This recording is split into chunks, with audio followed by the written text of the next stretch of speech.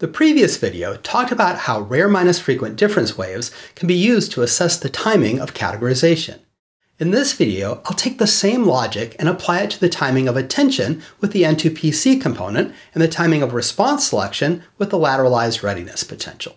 In N2pc experiments, we divide up the data according to whether the target is on the left or the right side of the display, and we see a more negative voltage over the hemisphere contralateral to the target. Logically, the voltage can't be more negative over the contralateral hemisphere than over the ipsilateral hemisphere until the brain has determined whether the target is on the left or the right side of the display. So, if you look at a contra minus ipsi difference wave, you can know that the brain has localized the target by the time the difference wave deviates from zero.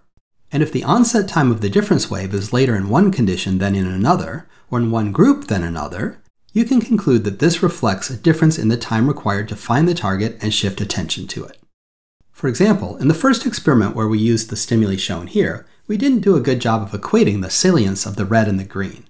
The red item immediately popped out from the display, but the green item was a little harder to detect. So the response times were about 50 milliseconds slower in the attend green condition than the attend red condition. Remember, subjects were instructed to attend to red in some trial blocks and green in others, and they pressed one of two buttons to indicate the location of the gap in the item of the attended color. Here are the contra minus ipsi difference waves. You can see that the N2pc is delayed about 50 milliseconds than the attend green condition. The difference wave onsets at around 180 milliseconds for attend red and around 230 milliseconds for attend green. These are actually the data from a group of control subjects in a schizophrenia study. Our main goal was to see if the N2pc is delayed in people with schizophrenia. This plot overlays the data from the schizophrenia and control groups, averaged across attend red and attend green.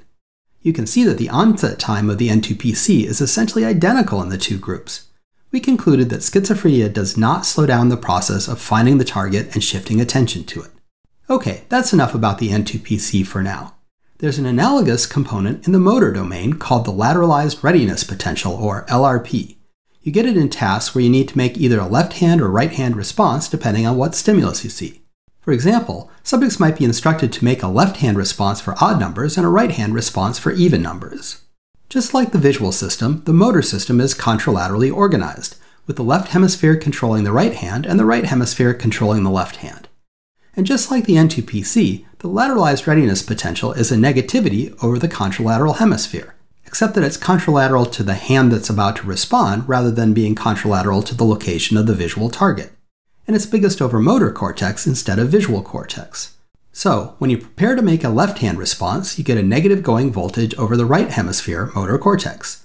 And you get the same negative going voltage over the left hemisphere when you prepare to make a right-hand response. We can collapse the data into a contralateral waveform and an ipsilateral waveform, and then make a contra minus ipsi difference wave that subtracts away all the non-lateralized activity and isolates the LRP. The LRP appears when you prepare a response, whether or not you actually execute that response. And the logic of the difference wave means that once the voltage of the difference wave deviates from zero, the brain must have begun to figure out which hand to prepare. How could the voltage be more negative over the contralateral hemisphere if the brain hadn't yet begun to decide which hand to prepare? The onset latency of the LRP is therefore a great index of the amount of time required to determine which motor response is appropriate for a given stimulus. One of my favorite LRP studies is this one from Stan DeHaen's lab.